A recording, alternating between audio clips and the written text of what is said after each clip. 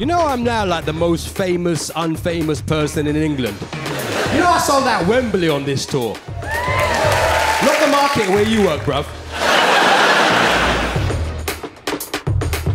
It's dangerous doing these kinds of jokes.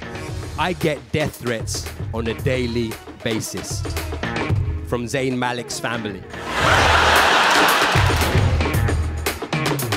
I get so much love from you guys. I used to have a problem getting girls, but thanks to you, I grew my beard and moustache and copied your jokes. Now I'm a registered sex offender on the terrorist watch list.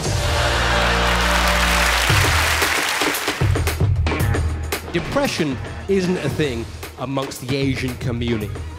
Only white people suffer from depression. If someone's got depression within the Indian community, we just get rid of them.